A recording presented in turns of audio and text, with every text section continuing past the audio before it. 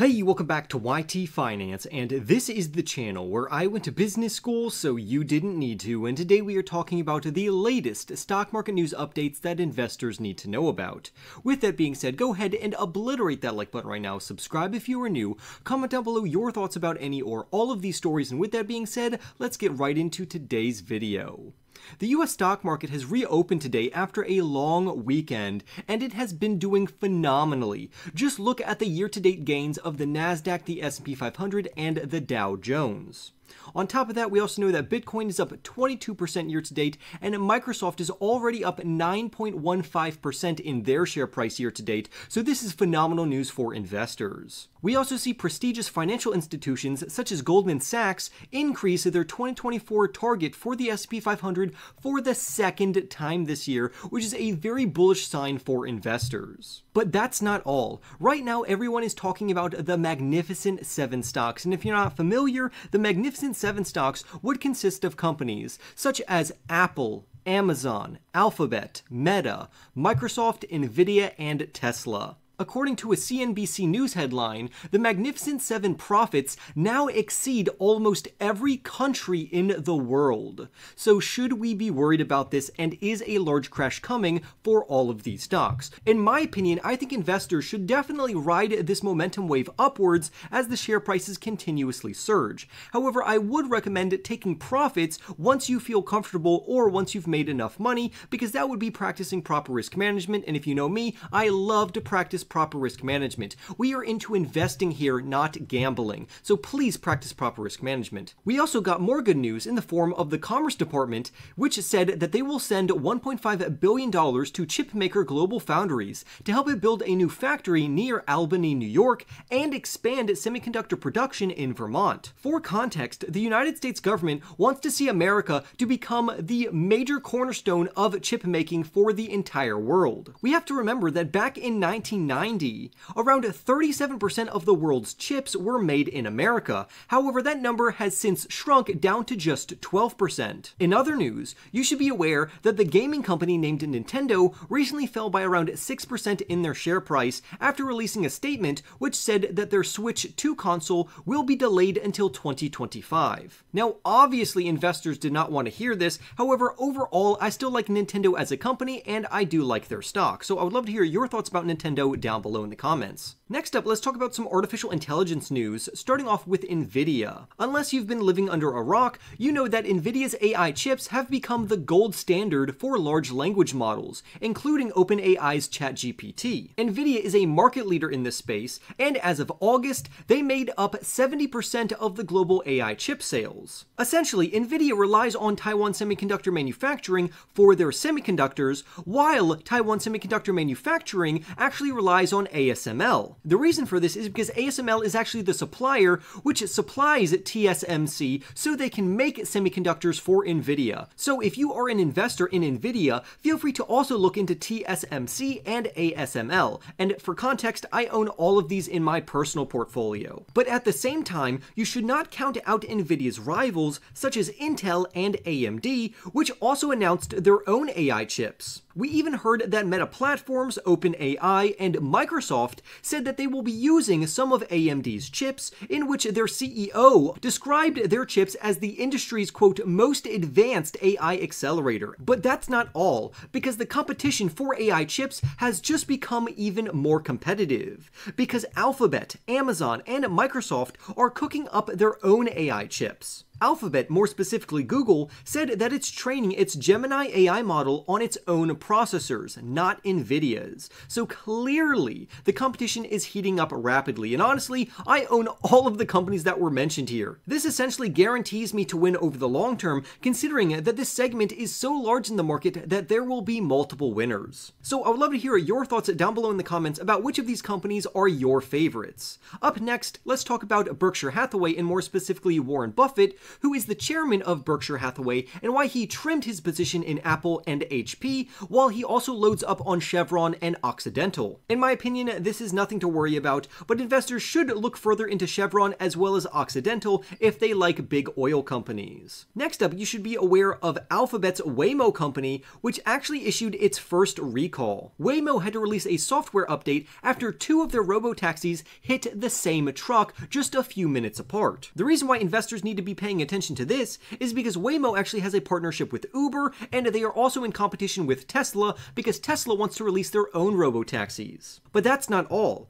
because we also have GM, which owns Cruise, which is also trying to get on the robo-taxi market. Cruise had to pull their entire driverless fleet after one of its vehicles dragged a pedestrian 20 feet, causing serious injuries to the individual. This goes to show you that the competition in the robo-taxi space is extremely competitive, and that all of these companies need to continuously work on their robo-taxi software to make sure that it's safe for public use. Robo-taxis are just another part of the AI market, and this market is anticipated to grow from $538 billion currently up to $1.8 trillion by 2030. According to this author as well as myself, the top artificial intelligence stocks to buy right now would include companies like Palantir Technologies, which is a big data and analytics company which serves both commercial enterprises as well as government agencies. The next one clearly would be NVIDIA and AMD as well as Tesla, and then lastly, Supermicro Computer is also one of the best AI stocks to buy right now, which we will talk about a little later in this video. The author also throws in an honorable mention in the form of SoundHound AI. This company operates a revolutionary voice AI platform, and they also have a strategic partnership with NVIDIA. Therefore, this author believes that they have an exceptional growth trajectory ahead of them,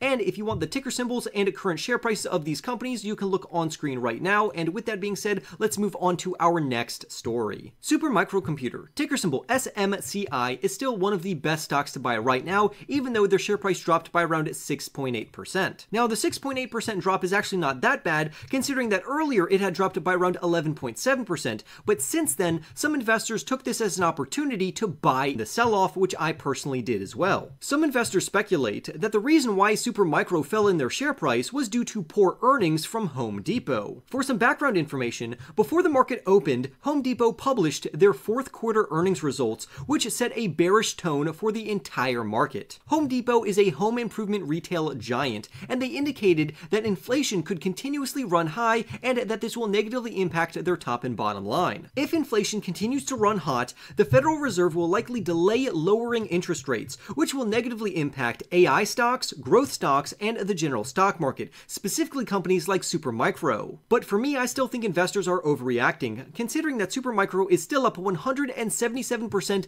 just in 2024 alone. And over the last year, the company has surged in their share price by around 757%. But that's not even the craziest thing.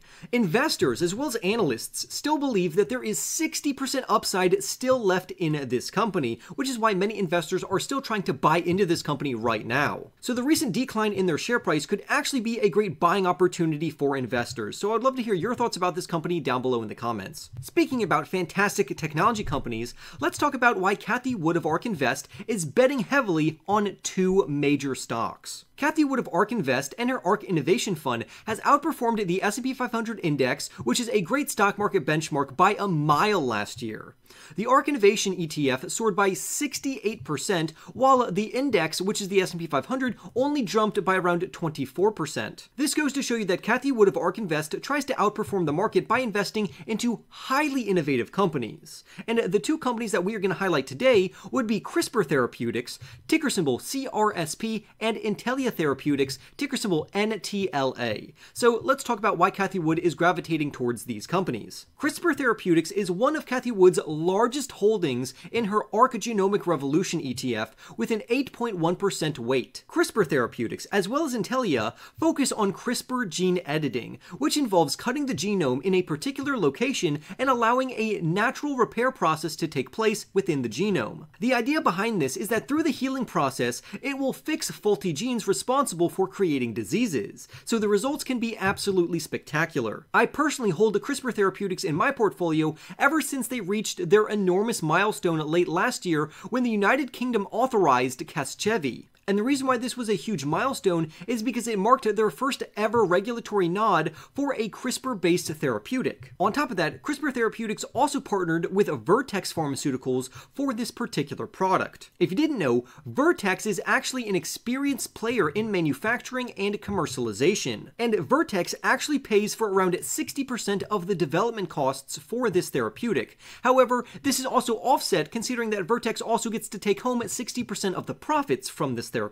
Overall, I would say it's a pretty fair trade in regards to their partnership, and I am very excited for the future of CRISPR Therapeutics, which is why I personally hold them in my portfolio. We can also look forward to a future catalyst for this company, as CRISPR Therapeutics is also advancing their promising immuno-oncology candidates through clinical trials. And if all goes well, this biotechnology company could bring in at least one additional product to market later this decade. CRISPR Therapeutics is going to be a long-term hold for me, and I'm very excited about the future of this company. Now, the next company we're going to talk about, I'm not as excited about, and that would be Intellia Therapeutics. The reason why I personally am not excited about this company is that they don't have any products on the market. However, Kathy Wood of ARK Invest believes the future of this company looks very bright. She believes that there is a plethora of catalysts ahead for this company, which should increase their share price. The company is currently trying to formulate 2 treatments for various diseases, but until this is actually released to the public, the company is not going to make any money. So depending on how positive or negative the trial reports are for these treatments, it will determine the future share price of this company. In the end, I am far more bullish on CRISPR Therapeutics than I am in regards to Intellia Therapeutics, but I would love to hear your thoughts about both of these companies down below in the comments, because Kathy Wood of ARK Invest seems to love both of these companies. Next up, let's talk about Palo Alto Networks, which recently dropped in their share price. Palo Alto Networks, ticker symbol PANW, recently dropped by 12% in their share price after the cybersecurity company lowered its full-year revenue and billings guidance. But these results did not just impact Palo Alto Networks, because other cybersecurity firms like CrowdStrike, Zscaler, and Checkpoint also decreased in their respected share prices. Now, the interesting thing to me is that Palo Alto actually beat on their overall earnings and revenue results. For context, analysts thought the company would only bring in $1.30 per share, but they actually brought in an adjusted $1.46 per share. Likewise, analysts said that this company would only bring in $1.79 billion worth of revenue, but they actually brought in revenue of $2 billion.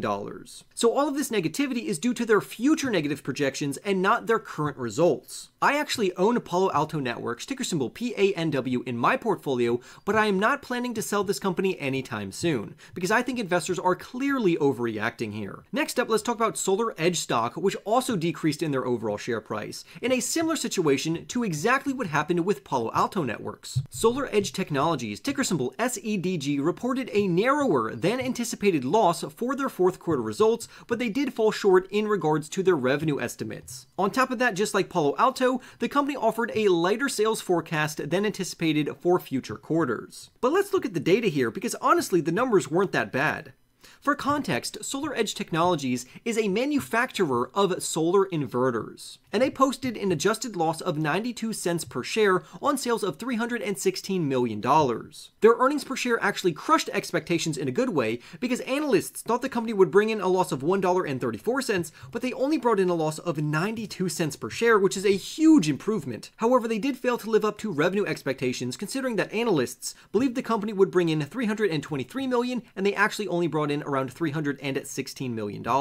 Analysts also were projecting that the company would tally in around $374 million for their future forecast. However, SolarEdge ended up guiding revenues between $175 million to $215 million, which is clearly below expectations. But there is a reason for this, and it doesn't have anything to do with SolarEdge as an individual company. Instead, this entire industry is struggling right now. In January, SolarEdge had to cut around 900 jobs, or approximately 16% of its workforce, and here's why. The entire energy solar group, in which SolarEdge is a part of, literally was one of the worst performing industries in their respected categories, to where the group fell by a collective 7%. So SolarEdge is not the only one having a hard time here, which means that it's nothing fundamentally wrong with the company themselves, but rather just a dry season in this entire industry. So I would love to hear your thoughts down in the comments below about SolarEdge and whether or not you personally own them in your portfolio. But that's that's enough bad news. Let's talk about some good news in regards to Amazon and Uber. According to the article,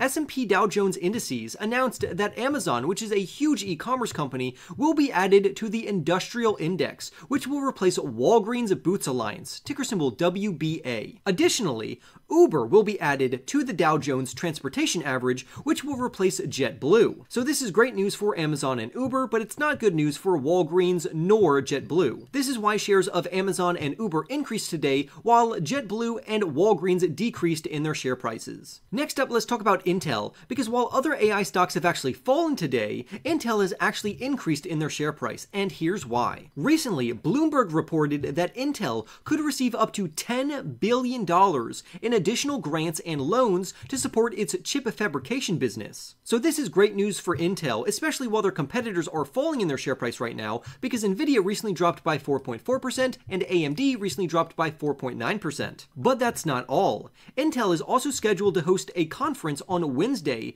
during which it will provide updates on its foundry business. So this is just another reason to bet on US-based semiconductor companies, especially in regards to artificial intelligence. So I'd love to hear your thoughts down below about this development. You should also know that Walmart posted very impressive Q4 earnings.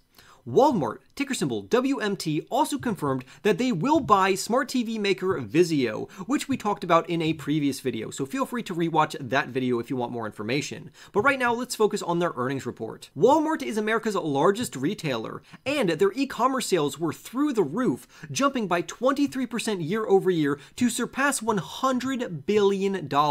This is why the share price of Walmart surged by more than 5% recently, and they also raised their annual dividend by 9%, so this is just great news all around. Lastly, to round out the video, here's what we're going to talk about tomorrow, because NVIDIA Corporation, Lucid Group, and Rivian Automotive, as well as Etsy, are releasing their quarterly earnings reports. So remember to subscribe to the channel to stay tuned for that, smash that like button right now, comment your thoughts down below, and I'll see you in the next YT video.